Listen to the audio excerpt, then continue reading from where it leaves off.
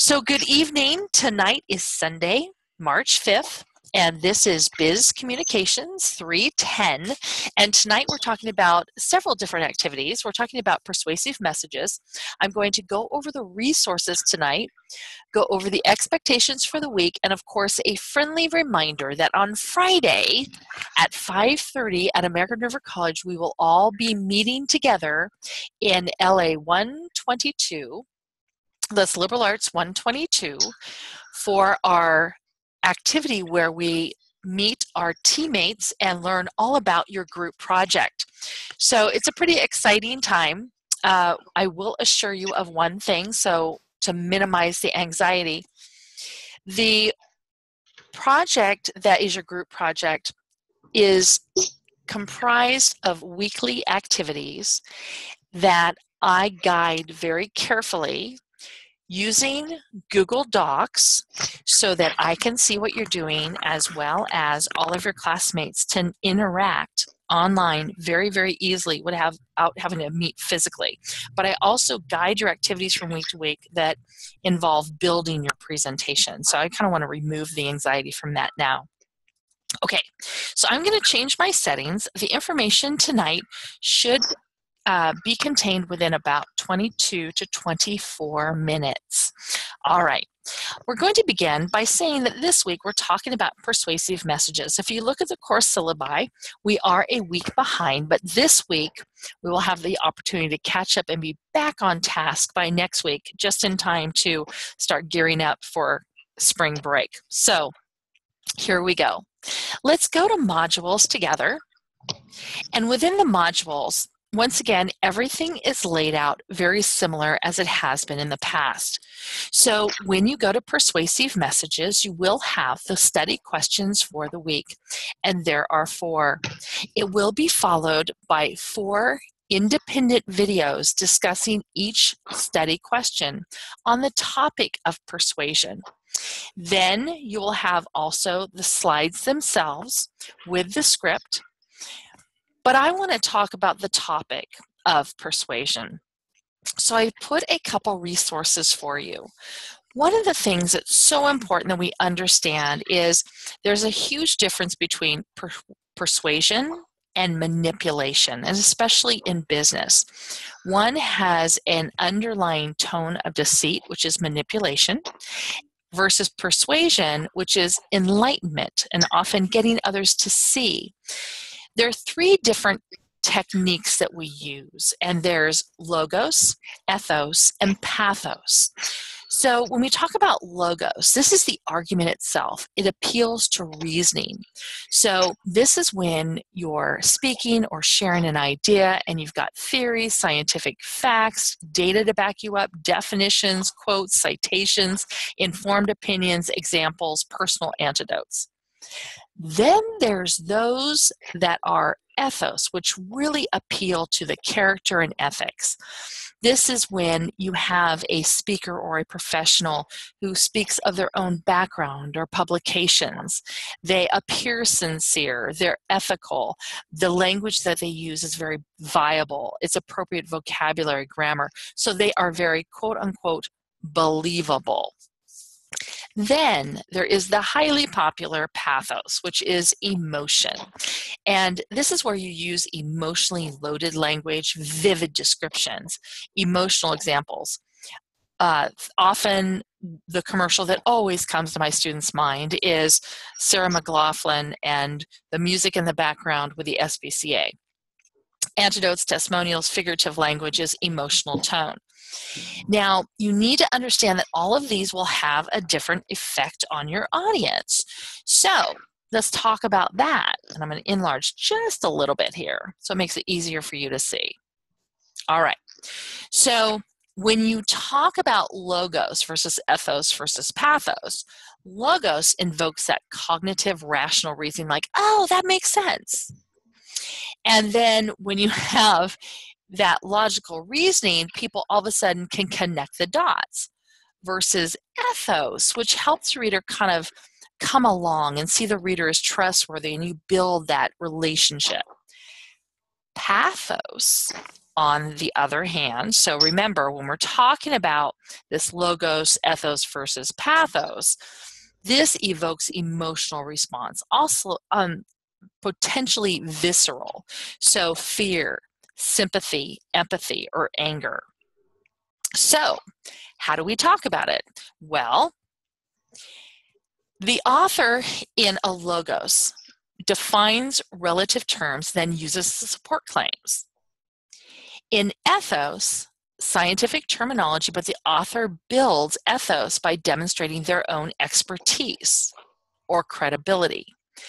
Pathos, I often think of 911, and this is where you're eliciting emotions, anger, etc. from the reader.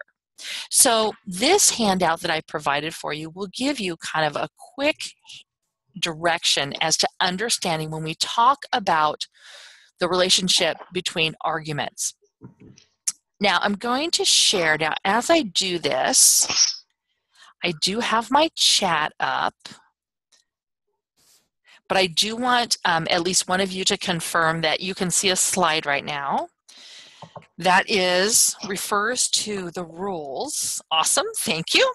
Navraj, you're awesome.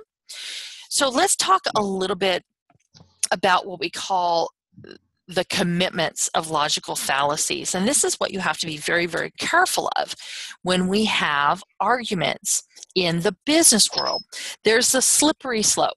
This is when you say it's a conclusion. If this happens, then this will happen. And if this happens, then this will happen. And you continue to go on until you may perhaps end up with a very strong fallacy of this slippery slope. So an example is, if we ban Hummers because they're bad for the environment, then eventually the government will ban all cars thus we should not ban Hummers. Now, you and I both can look at this logically and say that's a ridiculous statement. But it's when an author takes one point and then continues it down to an illogical end. That is not effective in the workplace. Hasty generalization. This is when you have a conclusion with really insufficient information. So, example, even though it's only the first day, I can tell this is going to be a boring course. We've all been there, done that. But however, that's a hasty generalization, and that can cause problems. Post hoc ergo promptu hoc. Now, this is a conclusion that assumes if A occurred after B, then B must have been caused by A. But that's not always the course, right? So, I drank a bottled water and now I'm sick. So, the water must have made me sick. Not necessarily, because we're missing information. Perhaps there was previous illness. Perhaps there was other previous exposure. Let's continue. Genetic fallacy. This is where you have an argument and the conclusions are based upon the origins of the person, the idea, the institute, the theory. So here's an example. The Volkswagen Beetle is an evil car because it was originally designed by Hitler's army. Kind of an extreme statement, but it is a perfect example how the two are completely inherently not related.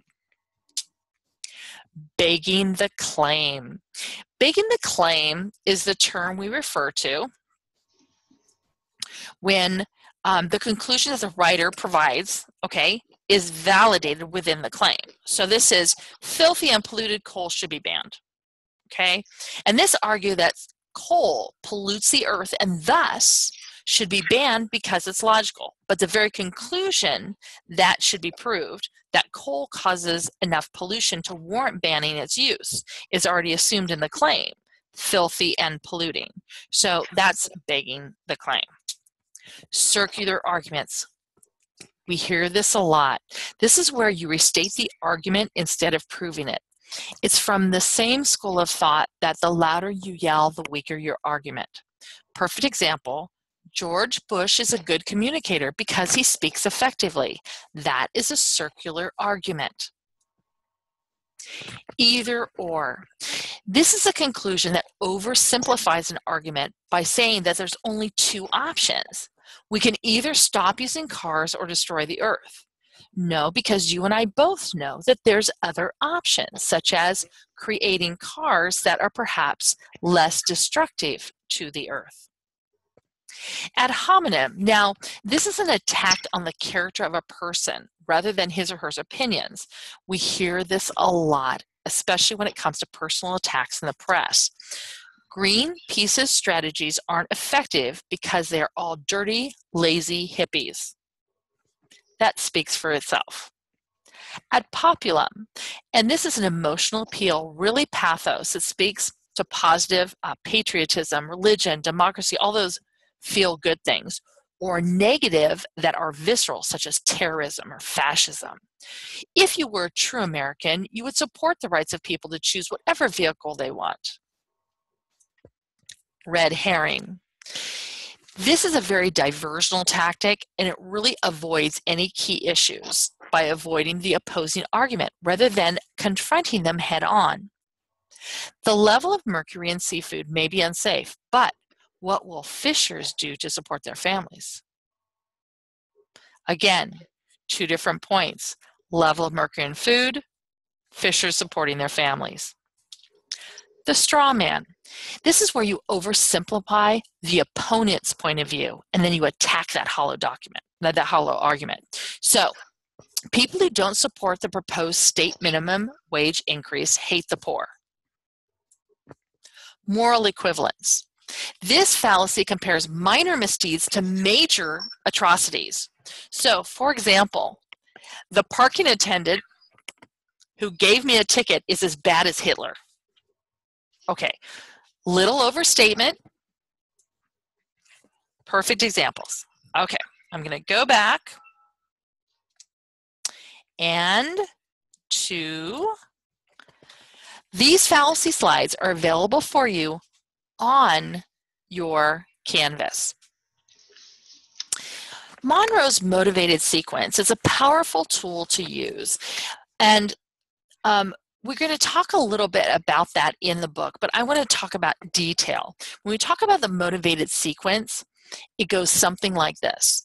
Attention. You get the audience's attention. Then you have a need. Describe the problem, demonstrate the need, followed by satisfaction. And this is a practical, concise solution. Then visualization, allowing the students to picture the results. And then action. I'm going to kind of demonstrate that now. In the textbook, there is a case study, and I'm going to go to chapter 5 here. I'm going to make sure the case scenario. Take just a minute to load.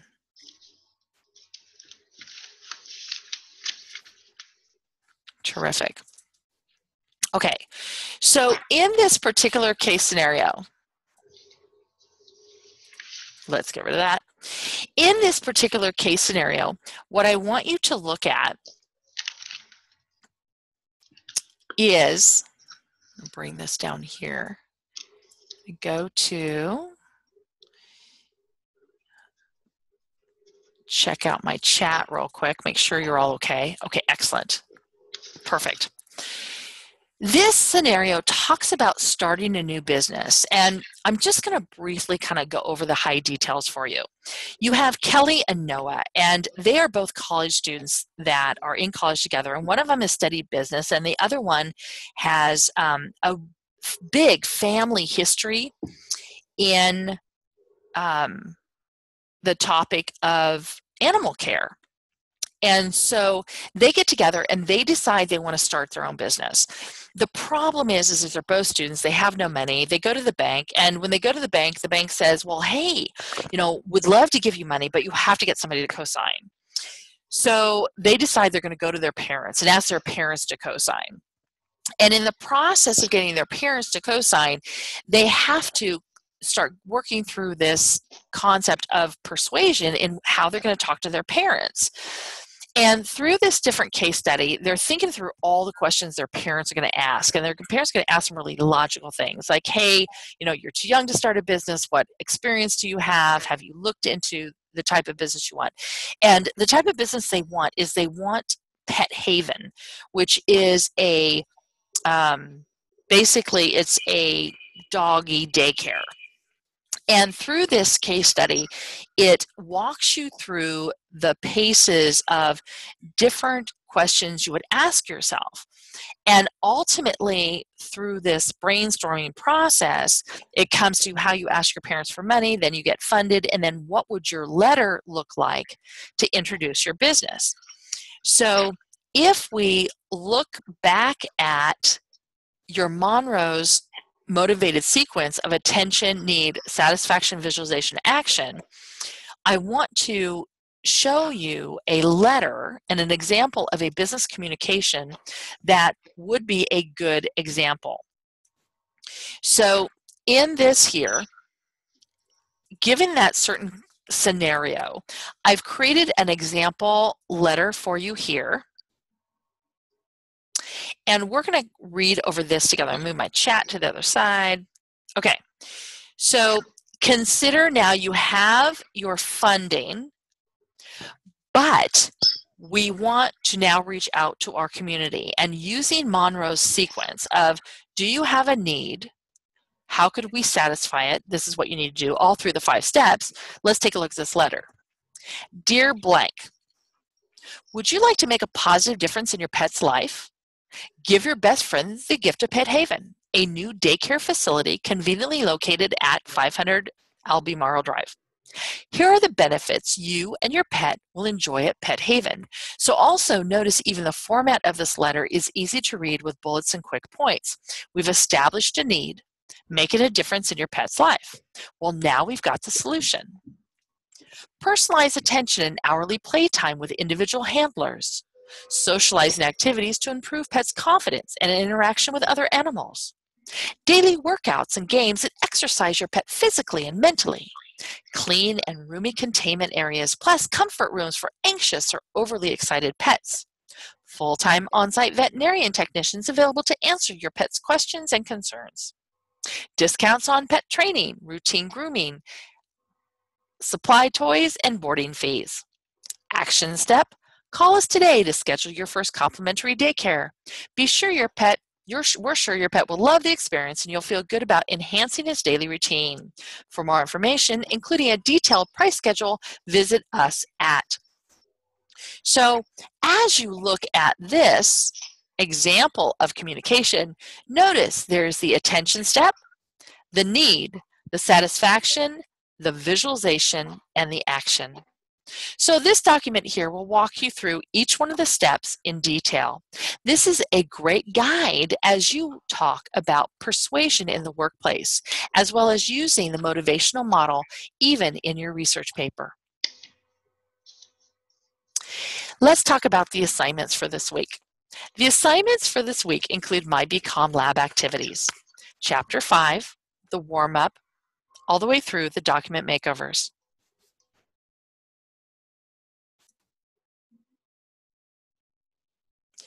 This week's discussion is based upon social persuasion and work earth justice. This is based out of the textbook, and you'll want to review this case study and then respond to the prompt, how clear is the billboard? Which audiences are more likely to understand what actions they're being asked to take? Your written activity for this week is key concepts number 1, A through E. For your reference, I've placed a little picture here of that particular assignment. This week, I've broken down the quizzes into 4 mini quizzes, 1 for each study question. There are 10 points for study question 1, 10 points for study question 2, 10 points for study question 3, 10 points for study question 4. This week is also midterm week. So I have given you 2 weeks to complete this midterm. Notice it is not due until March 20th. It is open note, open book, open brain, and not only that, but the questions that you see will be very similar to the questions that you have had in previous chapters. Remember, you can go back to previous chapters to review the correct answers. This is an easy 90 points. This midterm quiz covers chapters 1 through 5 and Chapter 10. These are all the activities for Chapter 5, Persuasive Messages. Please remember that on Friday, March 10th, we'll be meeting at American River College at 5:30 p.m. We'll be talking about the group project. You'll be meeting with your teammates, and by the time you leave at 7:30 p.m., you will have everything that you need to be successful in your group project. We won't be meeting again until our final class meeting, where you'll be presenting your class project. So tonight I talked about fallacies and persuasive messages. I've demonstrated and shown you the resources available. In addition, we've talked about the assignments and the expectations for the week. Are there any questions somebody would like to ask now? Excellent. I'm going to go ahead and end the recording, and then I'll hang out for a little bit for those of you with individual questions. Have a great evening. I look forward to seeing you on Friday.